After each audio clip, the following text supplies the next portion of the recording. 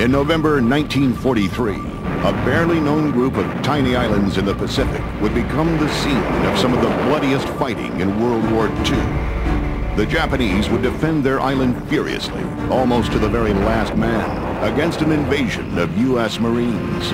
After it was taken, the island group would become known to the world as TARAWA. Ellis Simon was a PFC Marine. This is where he met the enemy, on the battlefront.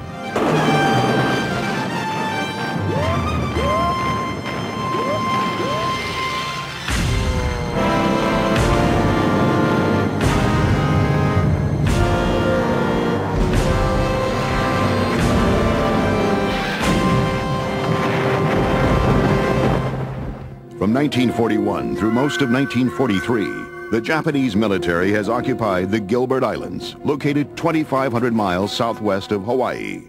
In the Gilberts is a group called Tarawa. Its principal island is Baishio, 3,800 yards long and 600 yards wide. This tiny, previously insignificant atoll has become an airfield and a defense system for the Japanese. It is one of the most heavily fortified islands in the world. Barbed wire surrounds the island. There is a daunting seawall constructed of coconut logs on the beaches. Huge guns guard the coastal approaches. Anti-aircraft guns and machine guns are strategically placed throughout the island. A series of shelters with 5-foot thick concrete roofs and 10-foot thick walls has been constructed.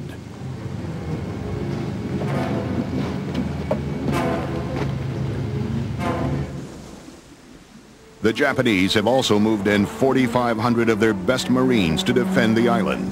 The commander, Rear Admiral Keiji Shibasaki, confidently declares that Tarawa could withstand an invasion force of 1,000,000 men. The Japanese Imperial Navy was very serious about the defense of Tarawa and the Gilbert Islands because they saw it as their first line of defense in the Central Pacific against any U.S. advances towards Japanese possessions in that region. Shibasaki was a strict disciplinarian. He trained the garrison on Tarawa night and day. He systematically organized an interlocking defense built around multiple pillboxes and enclosures.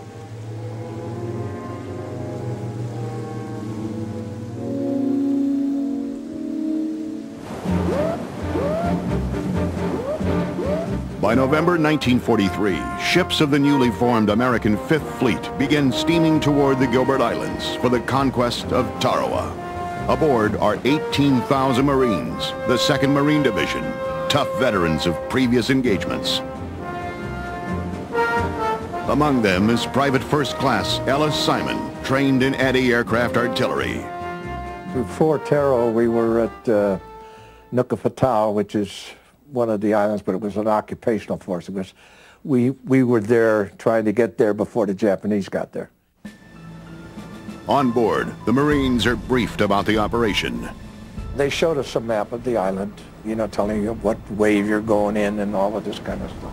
You could stand in the middle of the island and see ocean on all 4 sides. That's how small it was. When we were going there, we knew we were going to bomb for 3 days, planes and ships and everything. We were going to bomb it. And that should lay it out so we could get onto the island, and then it was up to the infantry to take it from there. We were the 3rd wave, and we figured we would go in probably around a day or so later. See, we weren't infantry, we were anti-aircraft artillery, so we did not have to hit the island first.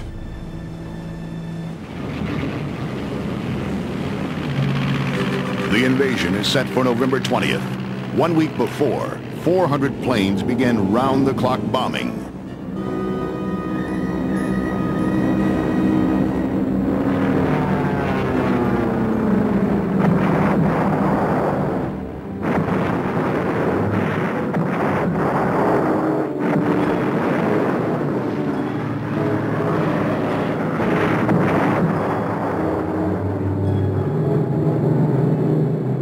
Since the air bombing cannot knock out all of Baishio's defenses, there is an all-out effort by cruisers and destroyers. As far as the High Command is concerned, the bombardment will have one objective. It will not neutralize. It will not destroy. It will obliterate the defense on Baishio.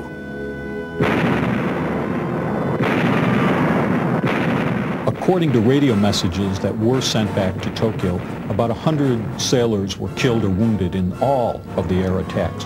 Where the air attacks had better success was obviously against the above-ground installations. They destroyed the airstrip and a few aircraft barracks, some supply dumps, and some searchlights that the Japanese used for anti-aircraft defense.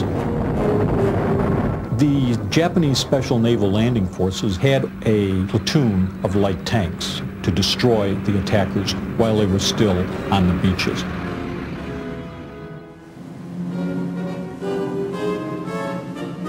Marine officers are briefed on the Tarawa assault plans.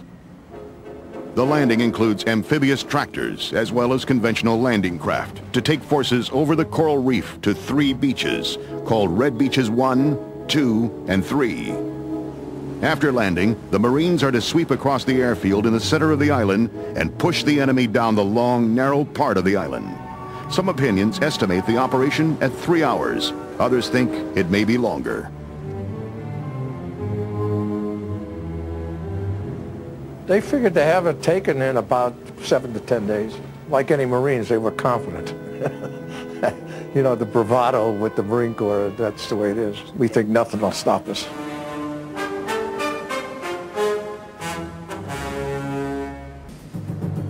Early in the morning of November 20th, Batio comes into sight.